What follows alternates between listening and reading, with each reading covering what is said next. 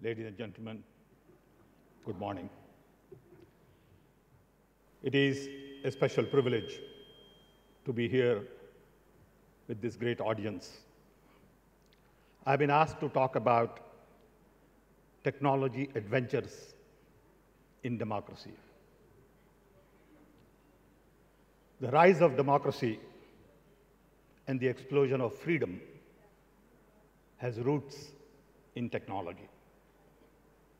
Without science and technology, and without scientists and technologists, there is no freedom, nor there is future.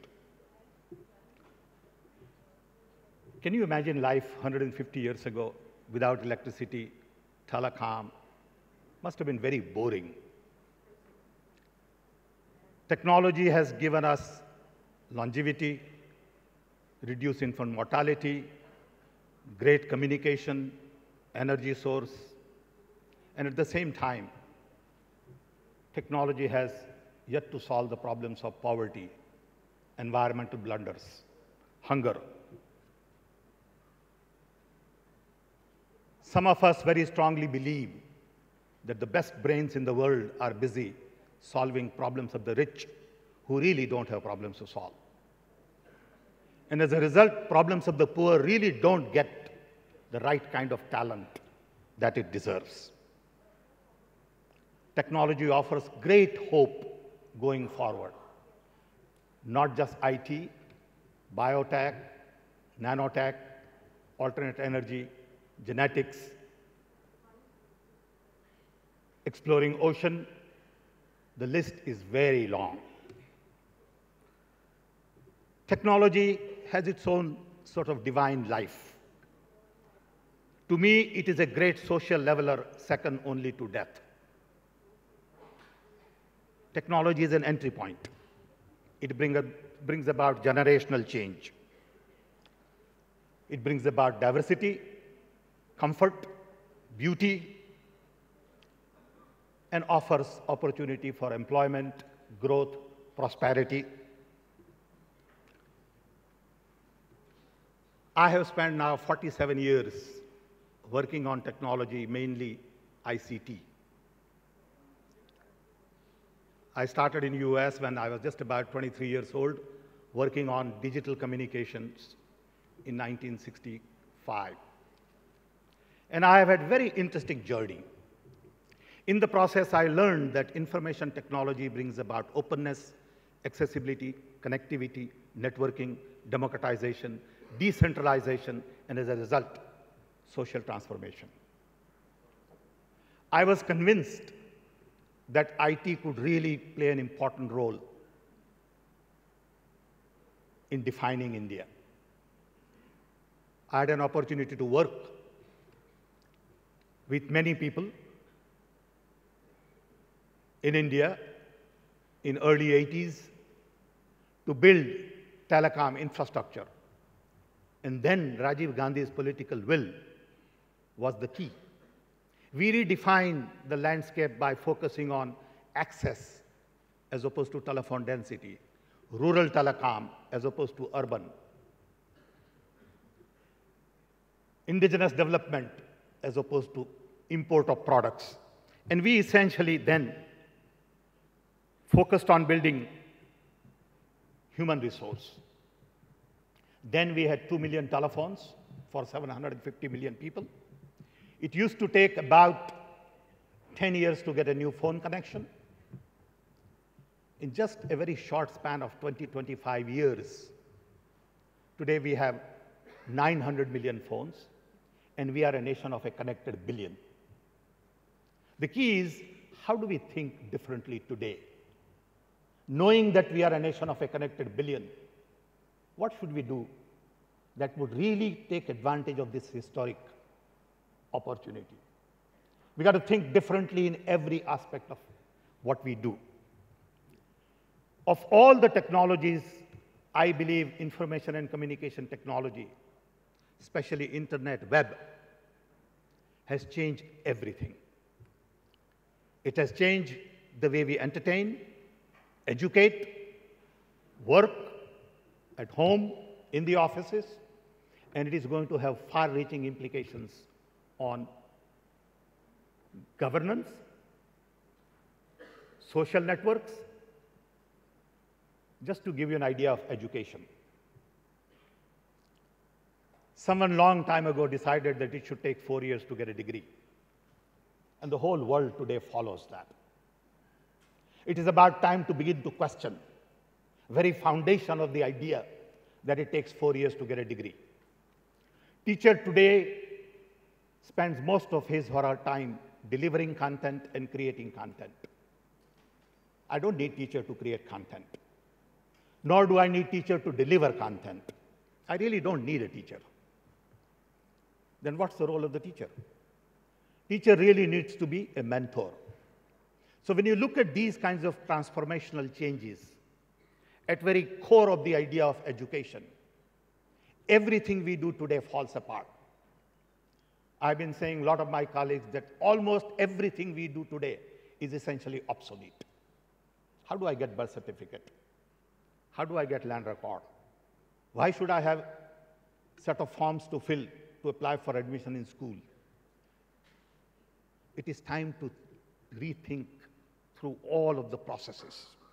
All of the things in governance, education, and everything is out for grab. India is on a journey now for the biggest tech adventure in the history. I'm going to describe to you some of the things we are planning to do. Some are known, some are not that known. You know, I take a lot of medication in the morning, and I get dried up, so you'll have to live with this little disturbance. I had 2 quadruple bypasses. I had cancer, so I take about 12 tablets in the morning.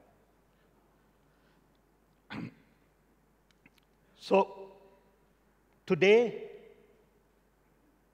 we are trying to focus on technology as the key to India's development, like we did in 80s, telecom, IT, software, technology missions. So we have a series of programs, and I'm going to describe some of these to you.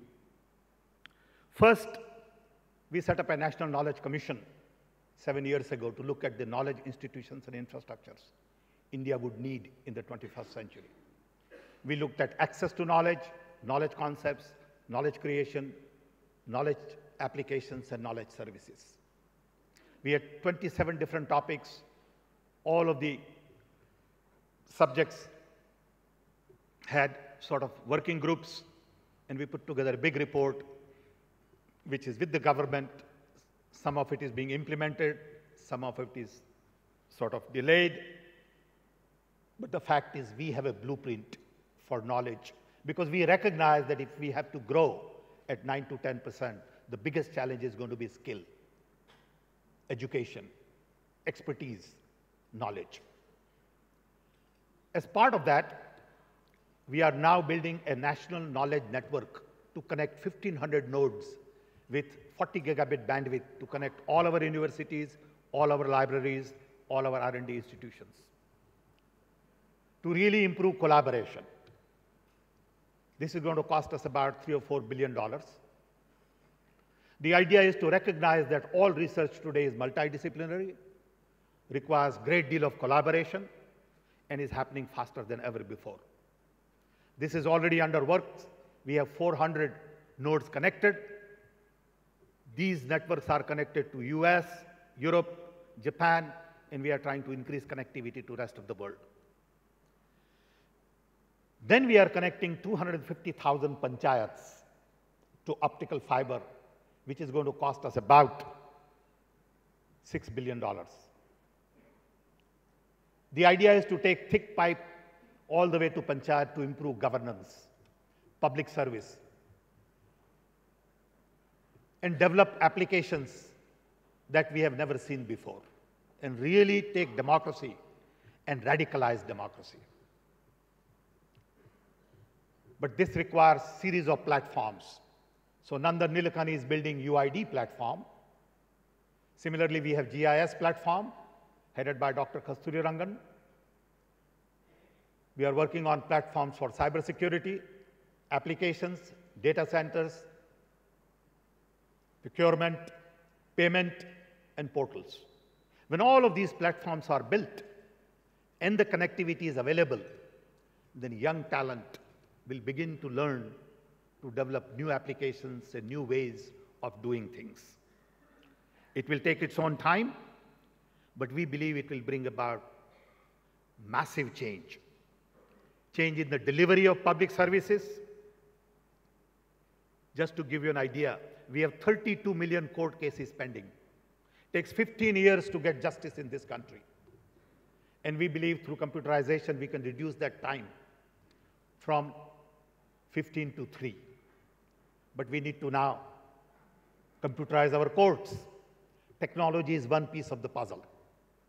We need domain experts like judges and legal experts to work with us to really transform. Similarly, health. We cannot take the Western model from US, which is not scalable, not workable, not desirable. It's too expensive. Same in education. You can't pay $40,000 a year tuition to graduate one of our students. So we need Indian models of development in health, education, and many areas. So all of this network and technology that we are trying to put together at the cost of perhaps 100,000 crores doesn't mean much if we don't focus on innovation. Knowing this, President of India decided to declare 2010-2020 as the decade of innovation. Prime Minister Manmohan Singh set up a National Innovation Council, and we are really now trying to drive innovation. India has the history of innovation. We set up the best of the best universities 2,700 years ago, Takshashila and Nalanda. We had great examples of innovations in the past, including invention of zero. We were the world's largest economy in 1760. Unfortunately, after British Raj, we went from 27% of the global economy to 2%. And don't be surprised if India turns out to be the largest economy by 2060 again.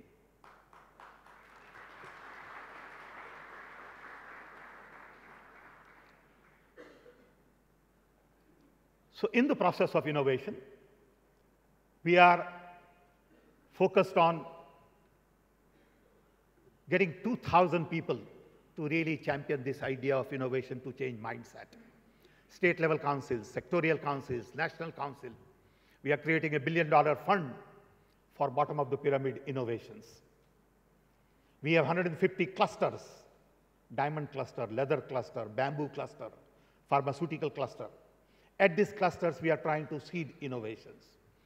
We are trying to make sure that our universities and our industries begin to talk. Because today, our scientists don't teach, and our teachers don't do very much research. So we need to bring all of this together. All of this is going to take a lot of time and effort. It is going to require change in mindset. It's not going to happen overnight. It is also not going to happen if you think glass is half full. I find a lot of people in this country very cynical, always looking at glass as half full. We all know that we have huge challenges. From my perspective, we really have three major challenges. I was talking to someone at a dinner last night, and I said, first one is disparity. Disparity between rich and poor, urban, rural, educated, uneducated. Second, demography. 550 million young below age of 25. Everything we do today has to keep that in focus. It's their prosperity, their skill set, their jobs, their future which is at stake. This is the workforce for the world and not just for India. 3, development. Everything is happening in India, but perhaps not happening fast enough. how do you expedite the process of development with innovations, knowledge, and focus on new technology, new possibilities, and new mindset? I am convinced that we are on the right track. Unfortunately, the government does not get a lot of credit for all the good work that is going on because nobody talks about it. In India, it's very easy to identify problems. You do not need talent to identify problems in India.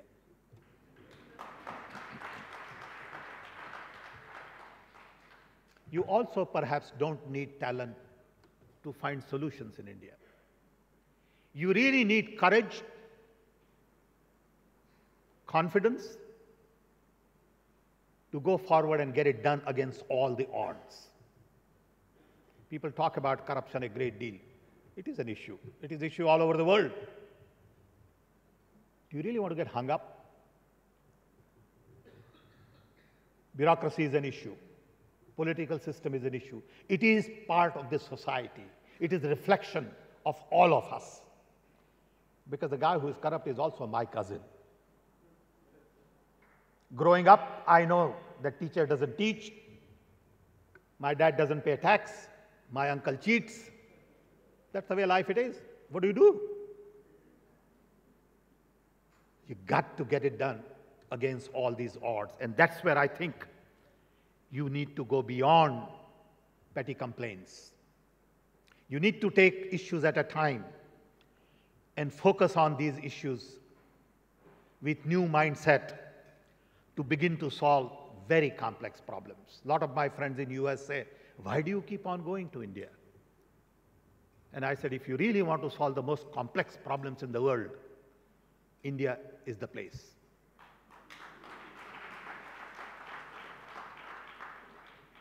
There aren't too many problems to solve in developed world. Everything seems to work. We have huge challenges for the bottom of the pyramid. We still have 400 million people who are below poverty line. We have 300 million illiterates. And it is not about market at the bottom of the pyramid. It is about earning capacity for them. We have so much talent in bottom of the pyramid. You look at our art and craft. I give you one example. I was told 20 years ago that we have 12,000 herbal medicinal plants which are unique to India. Doesn't grow anywhere else. And we decided to document those plants. Then Rajiv Gandhi government was in power, so we said we will set up a foundation. Immediately we lost elections. VP Singh government came in and nobody would give us money. Finally, I got $4 million from Danish government,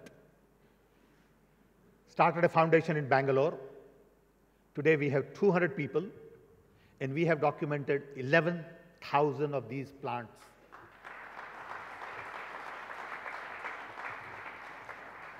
Similarly, we have million Indian manuscripts digitized, documented, and we probably have close to 10 million more to work on. If you just look at our traditional knowledge and digitize, computerize, organize, make it available in modern form, itself is a lifetime of work. Leaving aside the new knowledge that we need to create to solve our problems. On one hand, as I said earlier, we have disparity, demography, and development as the challenge. On the other hand, we need to expand. Everywhere we need to expand. More homes, more colleges, more schools, more teachers, more doctors. We need to excel. The quality is pretty bad. And if we don't focus on quality, we will have a serious problem in our education, in our health services, in our roads, bridges, everywhere. And we also need to make sure that there is equity, so that the poorest of the poor can indeed get the best education possible, can get the best health service possible. We believe it can be done. It is not either or. It is all of this and some more.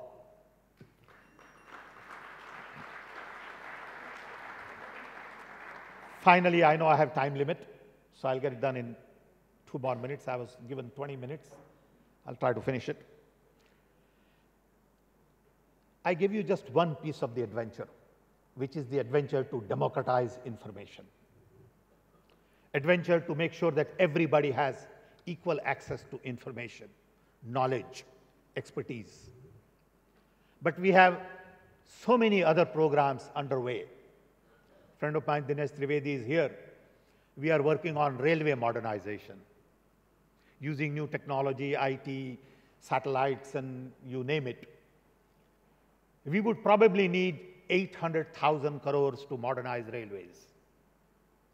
We are building our own semiconductor fab, which will take another $10 billion. We are working on smart grid. These are just few examples of technology interventions in India today. These are the real adventures that we are working on. Unfortunately, nobody knows.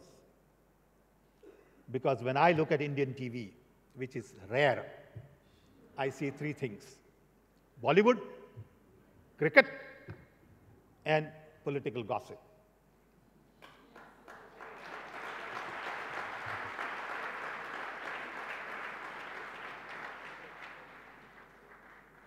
And I find very little interest in any of these. Nation building is very different from company building.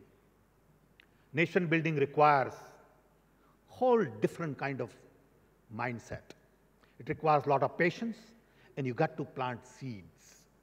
The seeds we are planting today are so very critical in the history of India.